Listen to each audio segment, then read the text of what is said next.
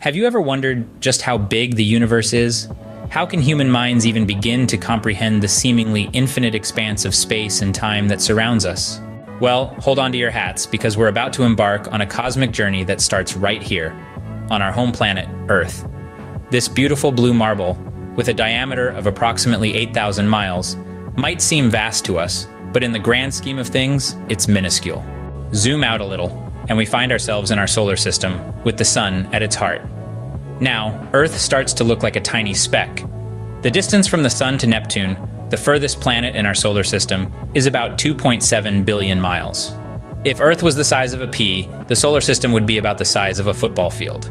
But our solar system is just one of many in the Milky Way galaxy.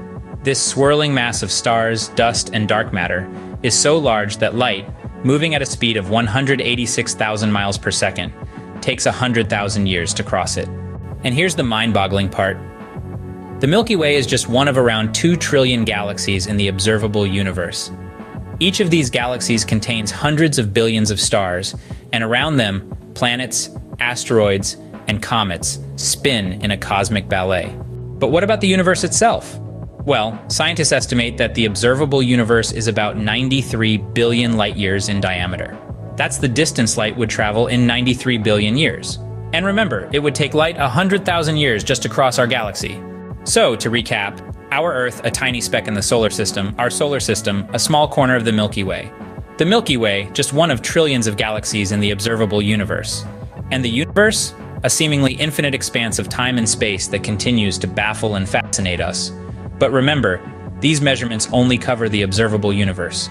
The actual size of the universe could be infinite. Scientists simply don't know.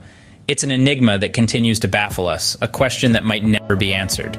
And that, my friends, is the beauty of the universe. It's vast, it's mysterious, and it never ceases to amaze us. It reminds us of our place in the cosmos, and how much more there is to explore. So the next time you look up at the night sky, remember, you're not just looking at stars. You're looking at an incredible, impossibly large universe that stretches far beyond our comprehension.